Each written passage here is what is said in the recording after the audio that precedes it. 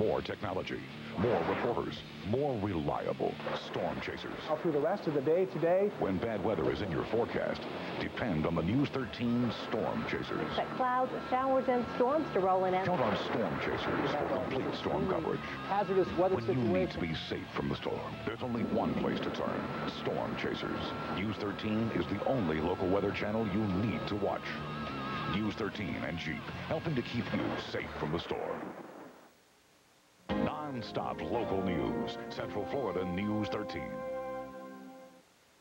Central Florida News 13. All local, all the time.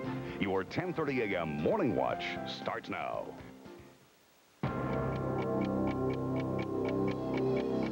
Florida could soon get a 1-2 punch from Mother Nature. This as Hurricane Francis continues its westward track towards the state of Florida.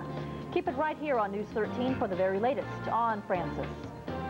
FEMA continues to help those hit by Hurricane Charlie. It says they're preparing for Francis.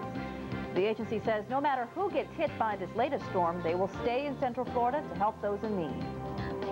A new battle over beach driving is brewing in Flagler County. Some want to put an end to it, saying the cars are harming sea turtles. We'll have the details for you. Tomorrow is primary election day, but you can cast